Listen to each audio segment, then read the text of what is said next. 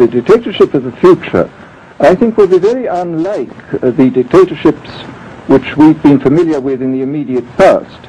I mean, take another book, Prophesying the Future, which was a very remarkable book, George Orwell's 1984. Mm-hmm. Well, this book was written at the height of the Stalinist regime and just after the Hitler regime. And there he foresaw a dictatorship using entirely the methods of terror, the methods of physical violence.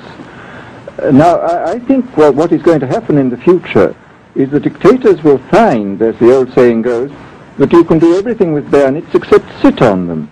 That if you want to preserve your power indefinitely, you have to get the consent of the ruled. And this they will do partly by drugs, as I foresaw in Brave New World, partly by these new techniques of propaganda. They will do it by bypassing the sort of rational side of man and appealing to his subconscious and his deeper emotions and his physiology even, and so making him actually love his slavery. I mean, I think this is the danger, that actually people may be in some ways happy under the new regime, but they will be happy in a situation where they oughtn't to be happy. But let me ask you this.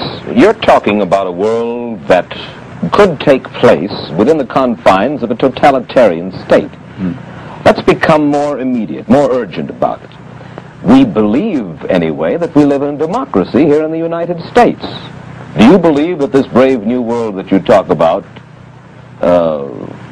could, let's say in the next quarter century, the next century, could come here to our shores?